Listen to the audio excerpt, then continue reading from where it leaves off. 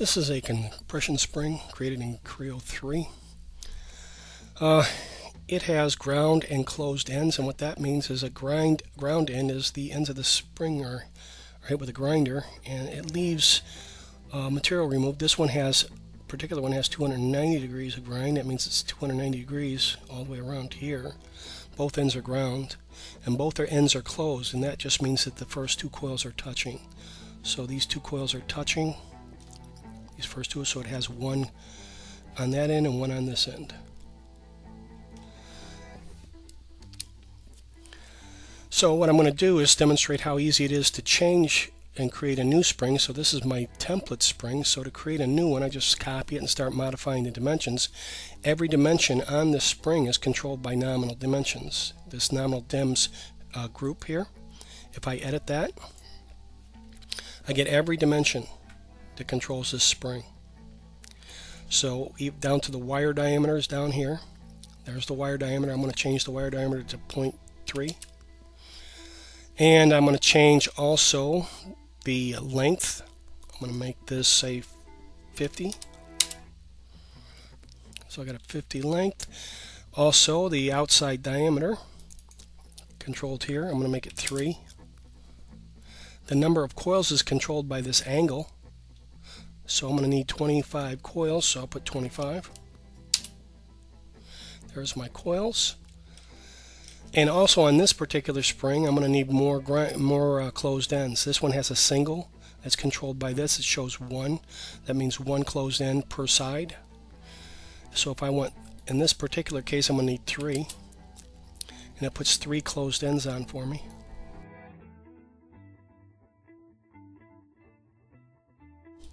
If you look, the number of coils hasn't changed. It's constant. And while I'm making all these changes, it just changes how they're placed. It doesn't change the number of them. The number of coils is constant.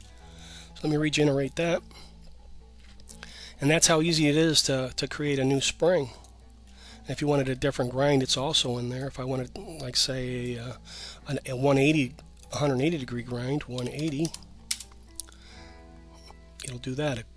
Half of 360 is 180, so it's going to give you half the coil is going to be ground.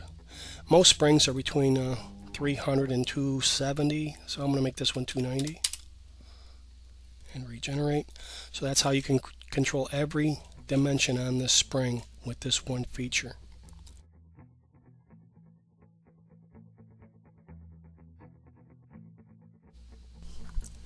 Alright, let's begin by creating a new part. I'll call it spring. And I don't want to use the default template. I'm just going to make a very empty part. No features in it. Nothing set up. And I'm going to create some default datum planes.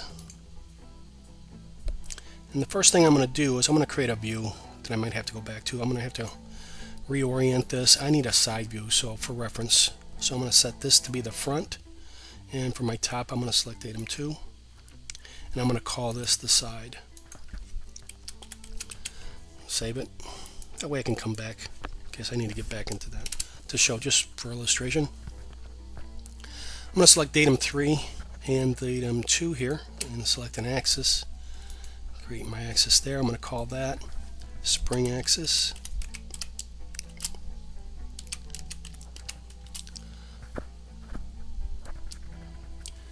And now what I'm going to do is create the sketch curve. That's going to control all the driving dimensions for my spring. It's going to control everything except for one. I'm going to create 2 sketches, maybe 3.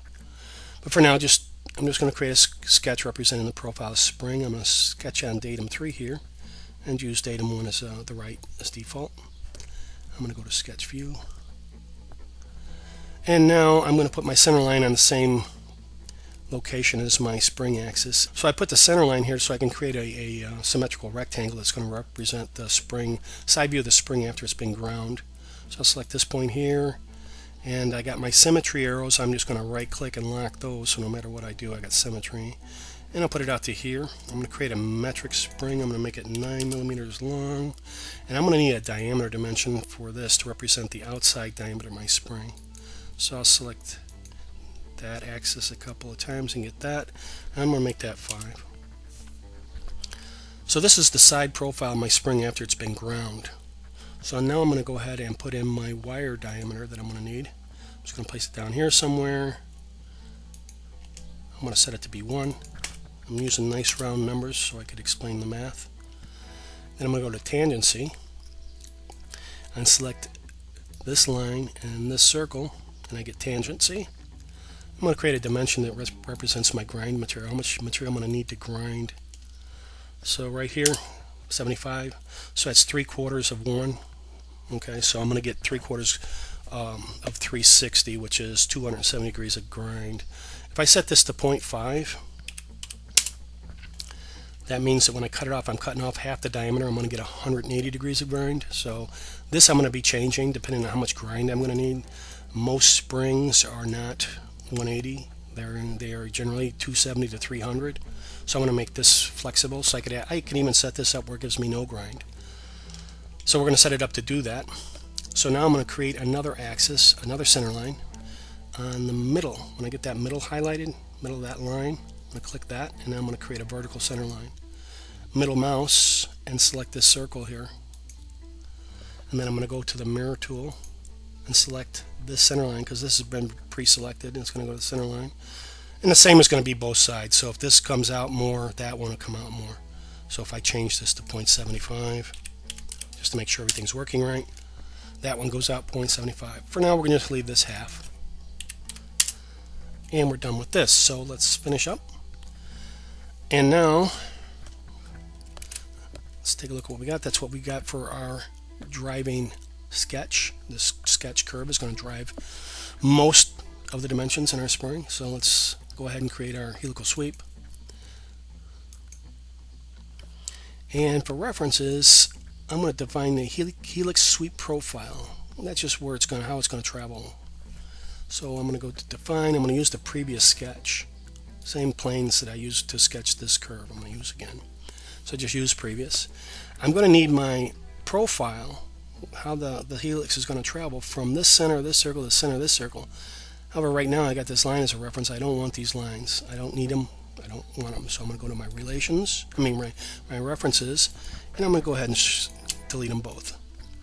And now I'm going to select my circles. I want this circle and this circle. So now I can be assured that my line is only connected to the center of that and the center of that. And my start is on this side. So the arrow's right. Yeah, if you pick the wrong way, you could always right click on the button, right click on the point. There it is, start point. I need to change it, but I drew it from left to right, and that's how I want my spring to develop it, that direction. So I'm going to select OK.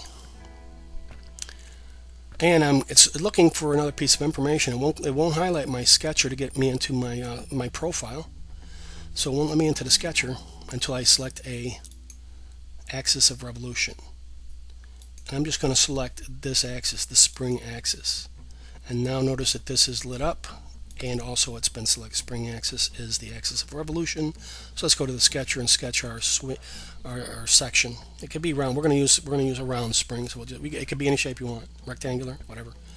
But we're going to use a round one, and I need to use this circle again as a reference. It's a sketch curve. Okay. So now I'm going to create a circle from the center of that out to, say, I'm going to go with the point. I could use the radius is equal, or I can just move it around and maybe get the point. I'll use the point. So it's connected to that circle at that point. When I select OK, it is defaulted to 90. I'm going to make it 1. And when I make it to 1, my wire diameter is 1. So if my wire diameter is 1 and my pitch is 1, the coils will touch. And that's the condition we want for both ends of our spring. We want the first two to touch, the last two to touch.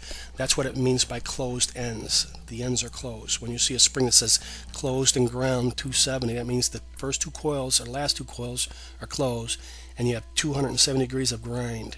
And we'll do calculations to get all that done.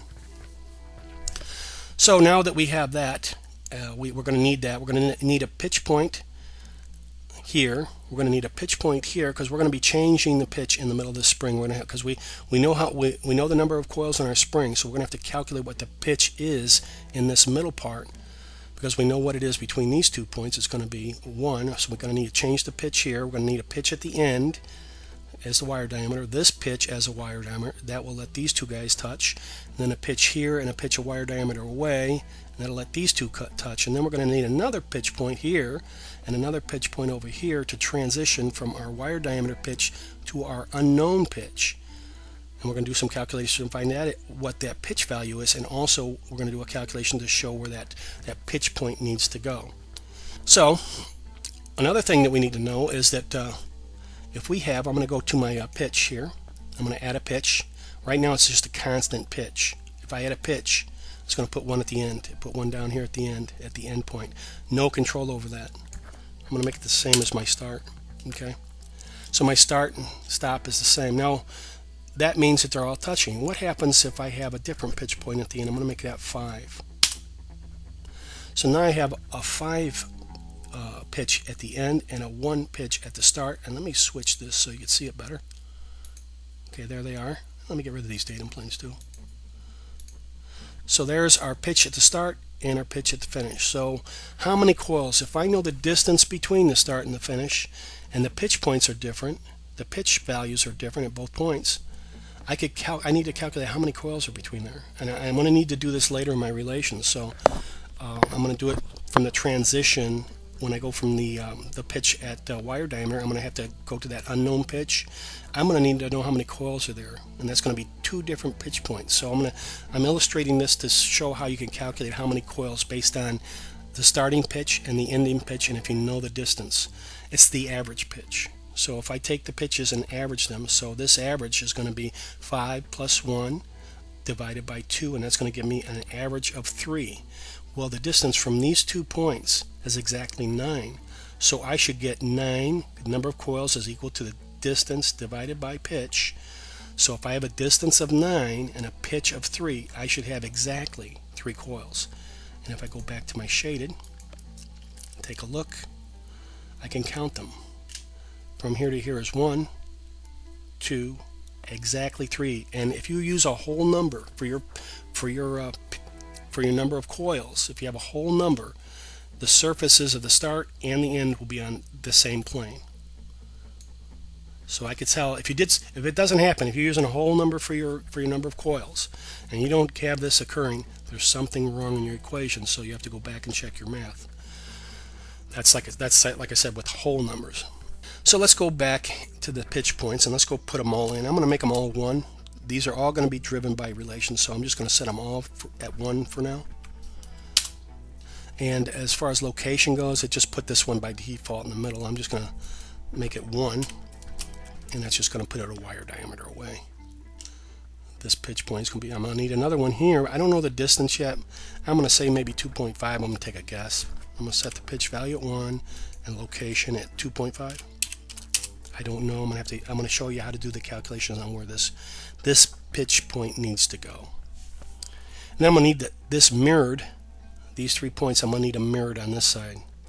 It's a little bit difficult because they're all based off of this side, so when I add the next one, I have to do the math and count. But like I said, this is all going to be done in relations. So 575, close enough. I know what the last one's going to be. It's the length minus 1, a wire diameter, so it's going to be 8. The last one's going to be 8. And if I really wanted to make a mirror out of it, that's going to be 8. Oh, 1. And this should be 8. And if I really want to do it right, this one is going to be, I did 1.5, so this should be 7, 6.5. Just to make it a mirror. I mean, like I said, we're going to change these. The relations are always, because as the spring is compressed, this is going to be dynamically changed. Except for the start and the ends. But the pitch values and the pitch point location is going to vary as the spring is compressed. We're going to make a flexible spring, so those are going to vary.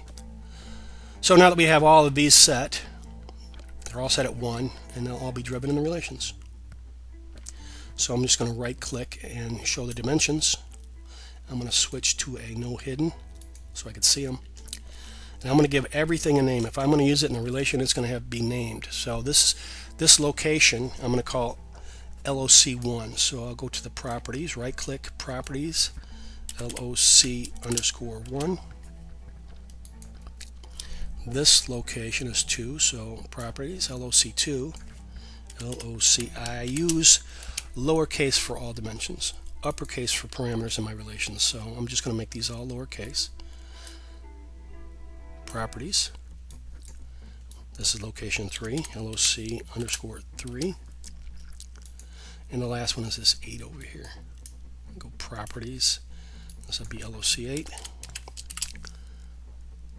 So there's LOC 8, LOC 4, location 4. So I've got these 4 locations plus the start and the stop and the end, which is 2 more. So there's a total of 6 locations, start, end, and then these points in between. So there's 6 locations, so there's going to be 6 pitches. So let's go ahead and name those. Properties of this one. I'm just going to call these PP underscore 1, pitch point location 1. That's how I'm going to define them, or name them rather. Properties, and this is going to be pitch point underscore 2, so PP2.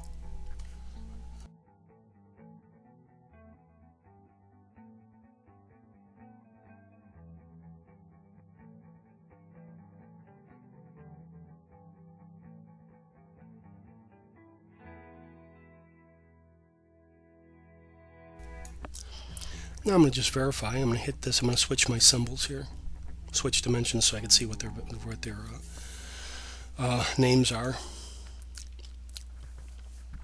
By the way, I put that in my quick access toolbar, but I think it's view maybe. Did I get it right? Or tools? Yeah, here they are. So I put a few things in my toolbar. I put switch dimensions. I put that here. I put the parameters and relations there. So I'm going to be using that a few times, but that's where they're located. So I've got location 1, 2, 3, 4. That's my 4 locations. Pitch point 1, pitch point 2, PP3, PP4. Okay, I verified it. I'll switch them back. Okay. Go back into the shaded mode. Just give it a quick regen, make sure nothing changed, and do a quick save. A couple other things I'm going to name. I'm going to go ahead and name all my dimensions. This one here is going to be my wire diameter. I'm going to use lowercase for dimensions. Instead of diameter, just do DIA is good enough. Wire diameter. And this one here is going to be my outside diameter.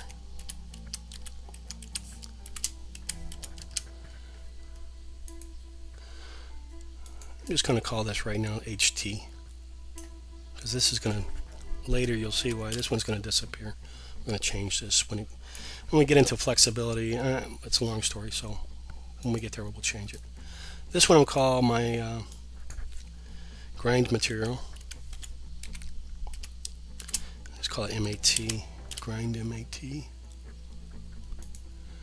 So I've got them all. Just switch my symbols to make sure. So wire diameter, grind material, HT, height rather, and outside diameter. That's all I need to do. So now let's go to our relations. Start setting some relations up. Things that we know. Okay, things that we know about the helical sweep. Both of them.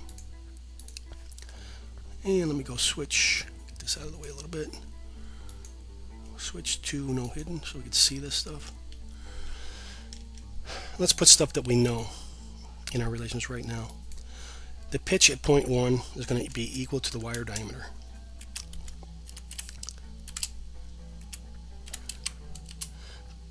The pitch at point 2 is also going to be equal to the wire diameter.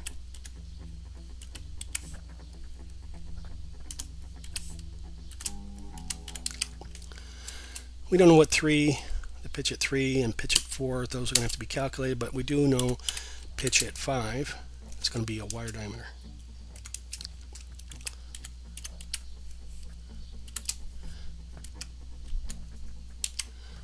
And pitch at point 6 is also going to be a wire diameter.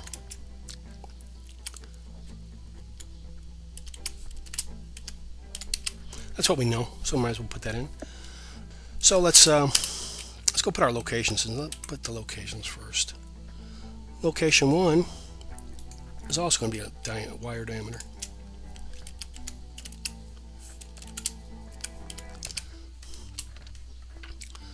Location 2 is a little bit different. We're going to have to calculate that, and I'm going to show you how to calculate that later. So, and location, that was location 1, location 2. Same with location 3. We'll have to do that calculation. But I know what location 4 is going to be. So 2 and 3, I'll leave a couple spots for those. And location underscore 4 is equal to wire diameter. These are things we know already. So let's put all that stuff in there. So that's what we know. So now what I did to get pitch point locations at 4 and 3 here, these locations, instead of making the distance a wire diameter away, if I make the distance a wire diameter away here, the transition might be too quick. The coil will come up and it will just not look right, and I will demonstrate that when we're done. I'll force the distance, and I'm going to call the transition distance. When it transitions from pitch wire diameter to this unknown pitch, I'm going to call this the transition distance. So I'm going to give that a variable. I'm going to create a variable called TD, and I'm going to set that equal to. Now when you create parameters on the fly, if it's going to be a number, it's going to end up automatically being a real number, and that's going to come in to play in a little while where I can't create. I'm going to create on the fly. If you put it in your relation TD equals something, if you don't have it in the parameter, I don't have any parameters here, but I'm just going to put as an example TD equals 1, hit the check mark, and you can see it created the parameter for me, but it created a real number. It can't create, if you do it on the fly, it can't create anything but a real number. So we'll go through that when we get to more relations. Okay, we'll come back to this TD. We don't know what that is. I'm going to do some calculations, show how I've done it. I'm just going to paste this stuff in for now, just to make it easier. I do know what the grind material is. Now, grind material is going to equal to the grind angle. I'm going to have a dimension called grind angle, and I'm going to go ahead and create that. Now, I'll do that in a minute. And it's going to be multiplied by the divided by 360 and multiplied by the wire diameter. That's what the material is going to be.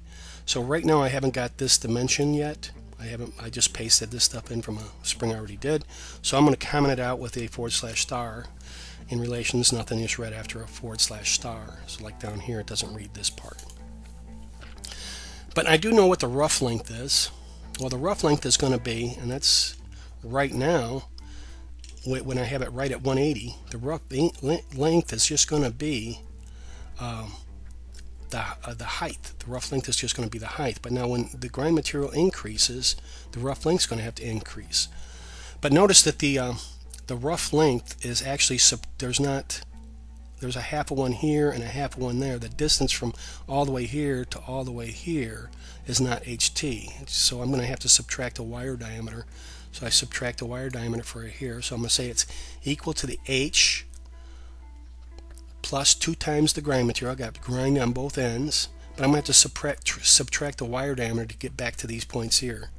So if I go to grind material, I'll go out to here, and that's not where my sweep is going to go. My sweep starts at is just along height.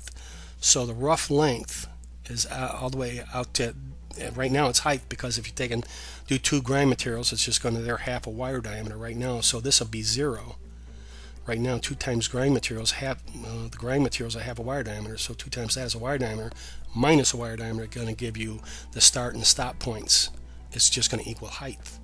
In this case right now, later I'm going to be naming it H height, but right now I've got it named HT, and we'll come back to that. So right now my rough length is equal to HT plus 2 grind materials minus a wire diameter, and that works out. You could do the math, and that works out. So what I'm going to do to find where this next pitch point comes, this one out here, the location of pitch point 3, I'm going to call TD, meaning transition distance. So I'll just use that TD. I'm just going to say that's going to be the rough length, which I've calculated up here, divided by the coils minus 1. What I'm doing is I'm just, like say, imagine this right now has a pitch of 1, the same as wire. What if it had a pitch 2? Imagine the distance pitch 2. So I'd be missing this middle coil. What I'm doing is I'm taking all the spaces in between those points, every one of those. The spaces are 1 less than the total number of coils. So I'm taking the rough length and divide it by the spaces. How many spaces I'm going to end up? I'm going to end up with the rough length minus 1 spaces. And then I'm just going to subtract the wire diameter because it is a function of wire diameter. As the wire gets smaller, I want the transition point to move, transition distance to move more this way. And I'll illustrate that when I go force the TD to be equal to the wire diameter. Like say if I made TD equal to wire diameter, it will look fine for certain springs, but when you have a spring that has a very, very small diameter compared to its distance, it's going to look funny. This is going to stop it from doing that. I'm calculating what the transition distance needs to be based on the size of the wire. Depends on the size of the wire. Like the big wire, the transition distance, really should be 1. But the smaller the wire gets compared to the gap, this needs to move. And I'll demonstrate that when we get there. So I'm creating TD on the fly also. Okay, so TD is on the fly. It's going to just give me a new parameter. Right now I only have one parameter. Well, I thought I did that already. I guess I'm creating rough dimension. I'm rough length then. So if I hit the check mark, I've got an error here. Let's see where my error. Oh, I don't have coils defined yet. So I need coils, and I'm going to also need the grind angle. So let's go put that in. I just copied this from a part that I've already done just to make things easier. So I'm going to comment that out with a /*, and that should let me out of here. And now I need a grind angle, and I'm also going to need a number of coils. And I think I'll put the number of coils into this sketch. I'm going to create an angle to represent the number of coils. I think I'm going to put it from here to here. Just draw a line from here down to here, and then let it go all the way over to there. Yeah. Or maybe from here. Just trying to figure out where that distance is going to be. Yeah. Let's go this way. And right now, that angle is here. And this is going to represent how many coils. I'm going to make this drive coils. So I'm going to start with, let's say, 7 coils. Okay.